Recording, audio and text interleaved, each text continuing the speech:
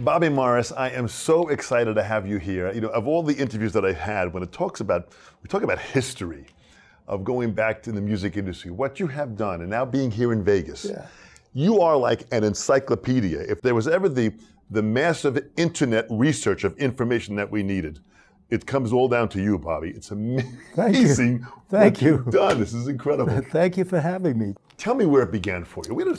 How did music enter your life? Okay, I wasn't born in this country. I was born in Poland. In Poland, yeah. Okay, I came over here June 27, 1937, 3 days before my 10th birthday.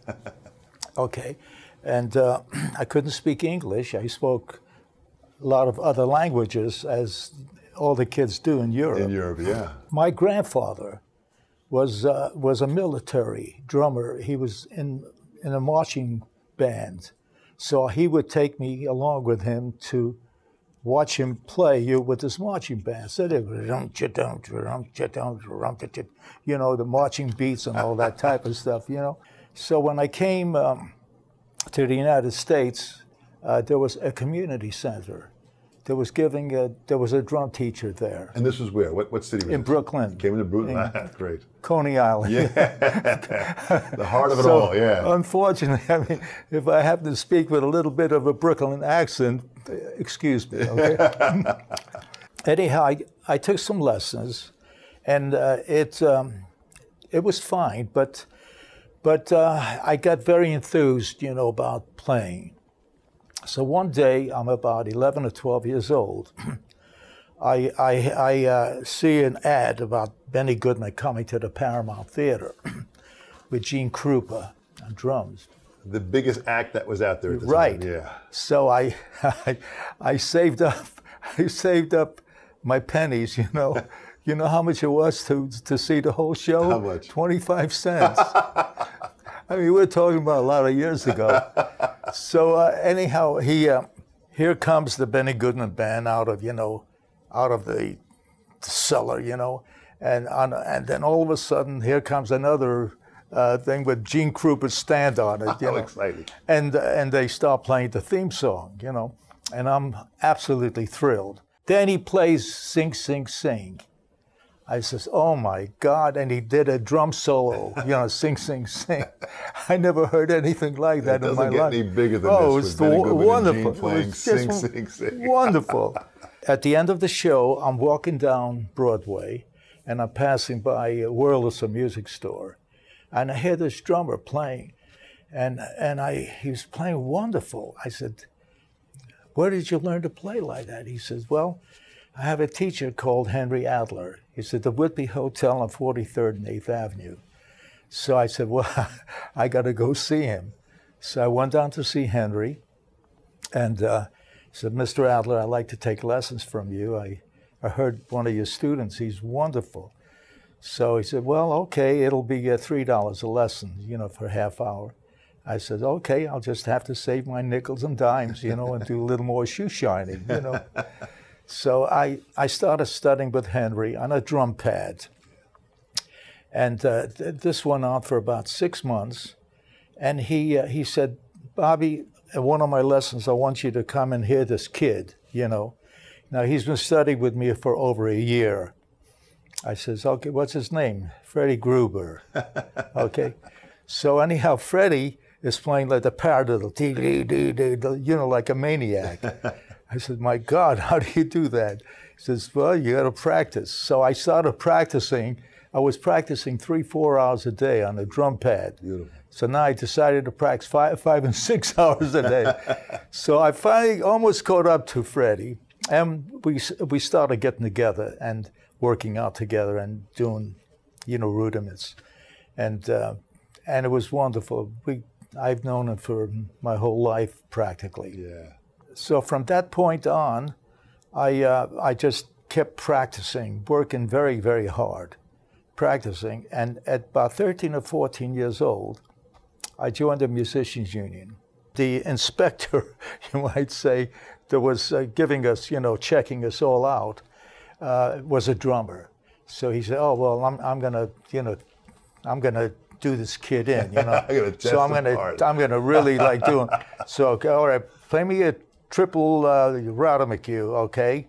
Now, how about a drag flamadiddle? How about a double drag flamadiddle, you know? So he goes, play me 13-stroke roll and, you know, whatever.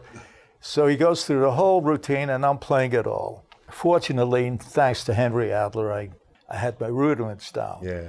So I went to the Musicians Union, and I got my card, Local 802. 802, New York Union. Local There 802, it is. yes. Local 802. That's man. right. So I started hanging around, and now I'm about 14. I got my reading chops up real good. I'm reading everything. I mean, and I got my hands real good, but I really don't know how to play drums. So you're working mostly on a practice pad, not really on a drum set. I was practicing on a drum pad for about 2 or 3 years. Somebody offered me a job at the Golden Hotel. I'm 14. Paid $15 a week in room and board. But I didn't have drums. So I asked my father, I said, look, I've got a job. It's 10 weeks. It pays $15 a week, and I need a set of drums. But I found a set of drums at $150 with the cymbals and everything.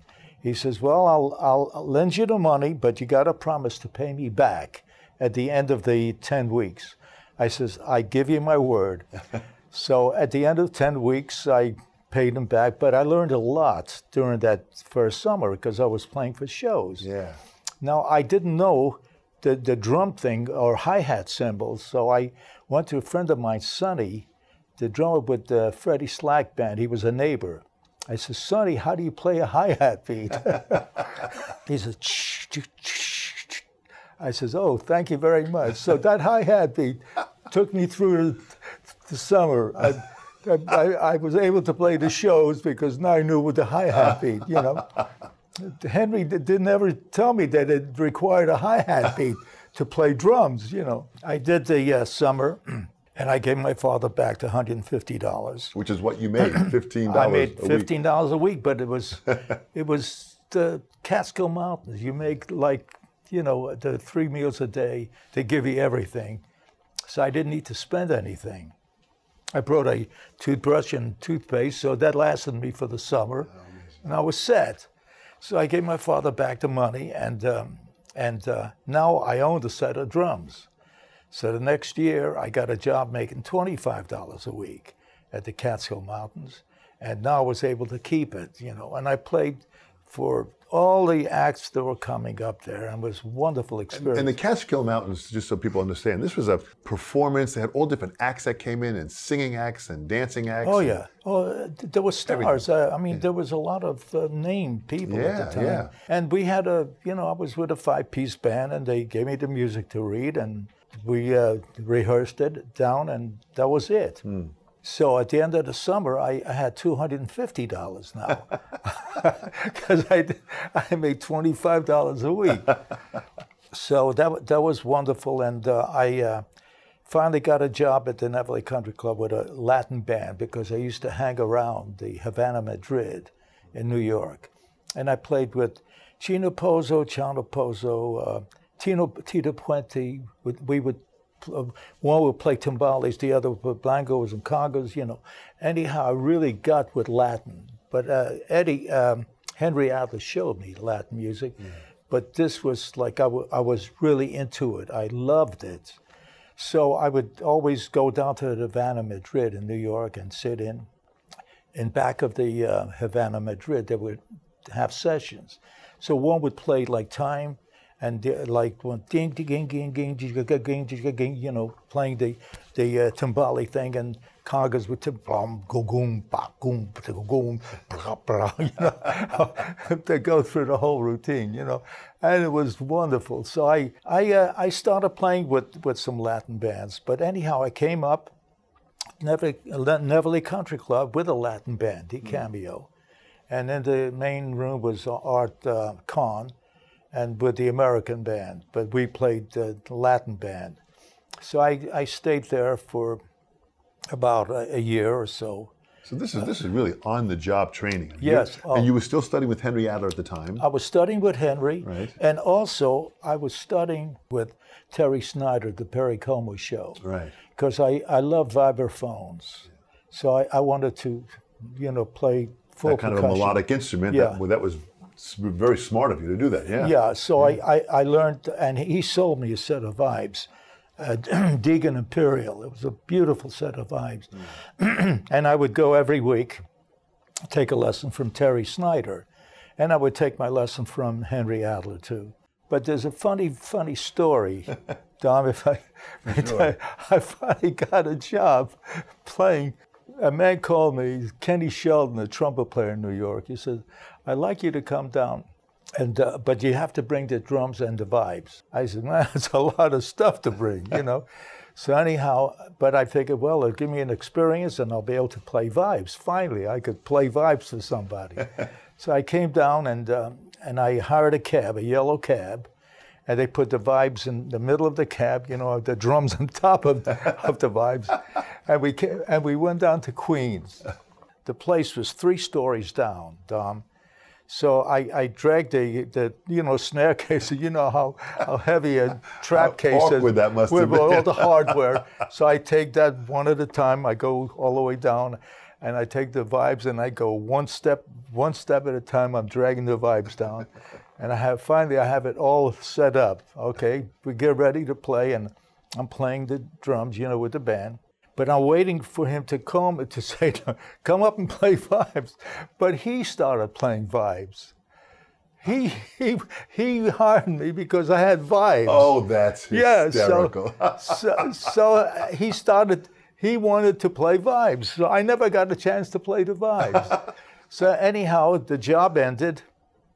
The trumpet player packs a trumpet, saxophone player, piano player closed the lid on the piano. And here I am, and it's dark. Okay, so I'm dragging the drums up one step at a time.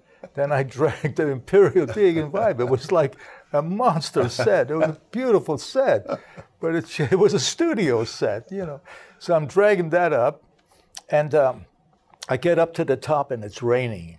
So I finally hailed a cab, and I got the cab, and he took me back to Brooklyn, with the vibes in the middle, and the drums on top of that. And finally I got upstairs. Guess how much the job paid, how much the cab ride was? $7.50 round trip. Guess how much the job paid? $7.50. I made $7.50 because I thought I would have a chance to play vibes, So anyhow, that was the end of that. I then started hanging around the 52nd Street. Which at that time, music was everywhere, right? Yes. There was incredible amount of Yes. clubs, Yes. and great players playing. Right. Yes. And you see, in my lessons, in my knowledge of drumming, I became very friendly with Jim Chapin. Yeah. And I would go over his house, and take some lessons from him. Morningside Drive. That's right. I knew Jim very well. Jim was one of my teachers, absolutely. I studied with Jim for many years. Yeah. Oh, yeah? So, you'd appreciate this story. So finally, I got that book, Independence, Coordinating Independence. Jim Chapin, Advanced Techniques for the Modern Drummer. That's right, Advanced Techniques. So I go over the whole book, with Jim. And we're having fun, like it was just a wonderful time. It got to a point where he challenged me. He says, "Bobby, I'll bet you can't do this." I said, "What?" I said, "Let's play the book, the Independence book, from first page to the last without stopping." I said, "Okay." So anyhow, to make a long story short, we did it. I did it, okay? I kept up with Jim. Amazing. And he's amazing. I mean, Jim, you studied with Jim. Yeah. Anyhow, so I got to 52nd Street and started playing with different jazz people. So you're getting all this experience, you're playing with different jazz people, Yes. you're still taking lessons with people. It's Yes. amazing how you still pursued learning Yes. while you were playing, getting the Absolutely, experience. yes. So I worked 52nd Street with Don Byas, Ben Webster. You probably know some Absolutely, people. yeah. Yeah, big drummer was Sid Catlett. Absolutely. And Ben Webster, Coleman Hawkins. It was a wonderful little group. Great musicians, and, yeah. And we were playing some nice things. Anyhow, we hear a story. That there's a new music going on in Harlem, and it's called bebop. I said, oh my God, and they're going to be coming into the Downbeat Club on the street, you know. I said, well, who's in the band? I'm talking to Kay Winding. Kay was with the Stan Kenton band, but he was playing jazz, you know, with us. Years, yeah. So Kay said, well, on trumpet there's Dizzy Gillespie, on saxophone Charlie Parker, on trombone J.J. Johnson, on bass Curly Russell, piano is Bud Powell and Max Roach. Max, who I also took a few lessons with. That is an incredible band to hear. Max Roach. So we all go over to see the opening. This is like a big, big happening, you know. So J.J. Johnson opens the first tune, just a trombone thing, 8-bar thing. It's a modern jazz. You know,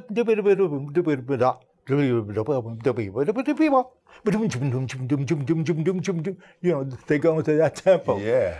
Kay Winding says, I'm leaving. I says, where are you going? He says, I'm gonna go on 52nd Street. I'm gonna put the trombone on the street. I'm gonna let a cab driver run over it. I said, this is a freak. I said, I can't, you know. So anyhow, that was the beginning and the happening of the bebop era. It was an amazing time. Well, you caught that right at the birth of it. Yeah. I was right there. And Charlie Parker, how'd Charlie play? How was his intensity when he played? Charlie was unbelievable. Yeah. And you know, every note that Charlie played on alto saxophone, J.J. Johnson was playing on trombone. Incredible. And they were like, it was unbelievable. It was real tight and organized and exciting. So I got to know Max very well, and you know, I went over his house. Roy Haynes would come down. Roy Haynes moved to Las Vegas, and he invited me over to his house. We played together quite a bit. Nice. So I played on that situation, okay? I was making $50 a week. It wasn't paying very much, jazz. But a friend of mine, Tony Rongo, is with the Sammy Kaye band, okay? Now I'm into... Swing and Sway with Sammy Kaye. Swing and Sway. Tony Rongo, he says, Bobby, I'm leaving. You know, he was a neighbor. Sonny and Tony were very close neighbors in Brooklyn to me. So I'm a kid, you know, and I'm asking questions, and I'm always over the house, you know, asking questions, practicing, whatever. And Tony says, Bobby, listen, I'm going to leave. You know, I'm leaving, but he's going to be auditioning drummers, and it'll be about 25 drummers. But you come in and sit on my stand and just listen to what I do, play exactly what I do, no more, no less, okay? And I want you to wear a nice suit, you know, and tie. I don't have a suit. He says, I'll give you a suit, don't worry about it. So he lent me a suit and a shirt and tie, comb your hair nice, comb my hair. I would go over and listen to the band, you know, sitting on Tony's thing. So anyhow, I went to audition, and these drummers are auditioning, and they're all trying to, all the technique, you know, and all over the place, like, you know, they're gonna like be heroes, you know. So I come on and you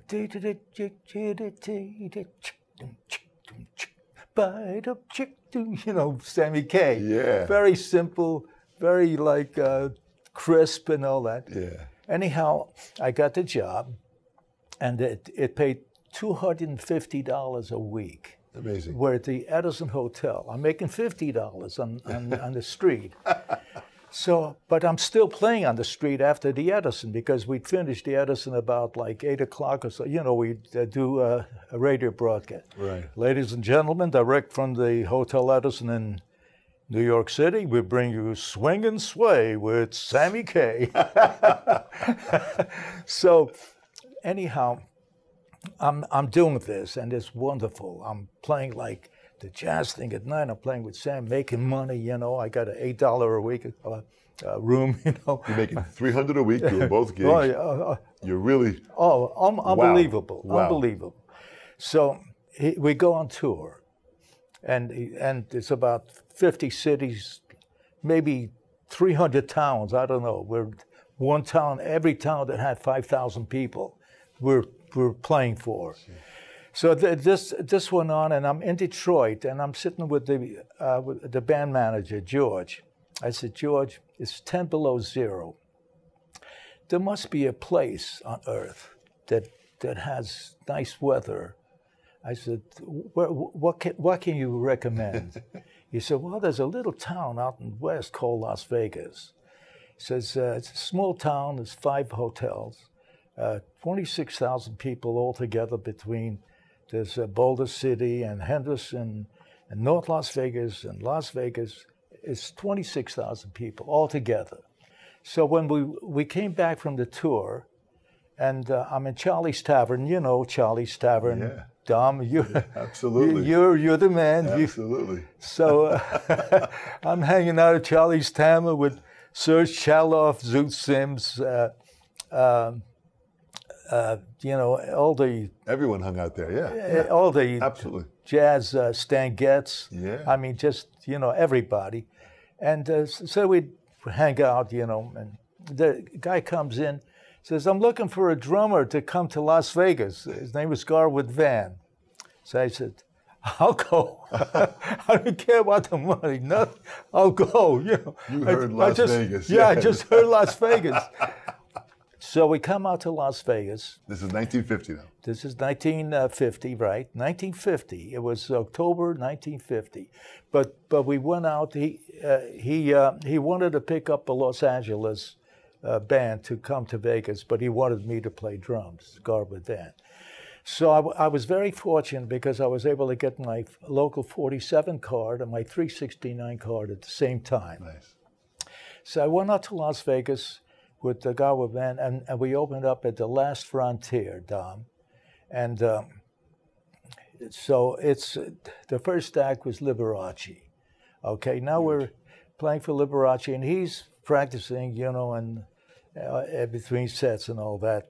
Not making very much money. I mean, he's the star of the show, but they weren't making a lot of money because we weren't making a lot of money. I mean, I think we were making $87 a week. Incredible. Scale. But I took it because I wanted to get out of, and make a different life for myself. Yeah. We finished the engagement with Liberace, and Liberace says, Bobby, I would like you to come and do a television show with me in Los Angeles. I said, well, what does it pay, Lee? He said, well, it pays $43. I says, well, Lee, I'm making $87. I can't leave an $87 for $43. He says, but it'll get better, Bobby. It'll get better. So he went out to Los Angeles. The Riviera was just finished being built. The show went network, his show, and he became a big, big star. Absolutely. So nobody made this kind of money, but he came in as the star making $50,000 a week. Incredible. He came back a few other times later on, making $300,000 a week. So anyhow, there's a big party for him on the 10th floor at the suite at the Riviera Hotel. And I'm invited up, and I see Lee. I go over to him. I says, wow, amazing what happened. He says, you should have come with me, Bobby. I told you to get better. I told you to get better. So anyhow, I remained there, and in the lounge comes Gene Krupa. Bobby Scott, I think, was playing piano. I mean, it's a wonderful group. And we would come in and hear Gene every night. And Mary Kay Trio was alternating with him. It's a whole... So anyhow, every time I pass, Gene says, oh, you're the drummer in the big one? I said, yeah, Bobby Morris. He says, sit in, man, sit in. So I would sit in, every time I passed by, he'd say, sit in. I said, he liked to mingle, and he was kind of tired. So he says, sit in, So anyhow, I finally said, Gene, look, they're paying to see you, not me. So please go and play. I want to hear you play too, So this went on, and a little bit later on, an actor came in as the star of the show. I called him Ronnie. And he came in with three girls, and he did a little soft shoe. He did some jokes. He did some comedy, some talk, whatever. And he came in, and he and I became friends. And he says, Bobby, he says, I told him, I'm sorry. I said, Ronnie, listen, there's a place called the Silver Slipper. They have wonderful breakfast. How about we go have breakfast? Ham and eggs, you know, and all that. Ham, egg, tomato, toast, coffee, whatever, 49 cents. So he says, great. So the next day he says, Bobby, I want to take you. Okay. So this went on for a month. Anyhow, to make a long story short, Ronnie turned out to be Ronald Reagan. Okay, I know this is very hard for people to absorb. That's the way it was. Absolutely. He was a B-movie actor. Yeah. He was not a governor then. Yeah. He was not a president. He was just Ronnie, you know.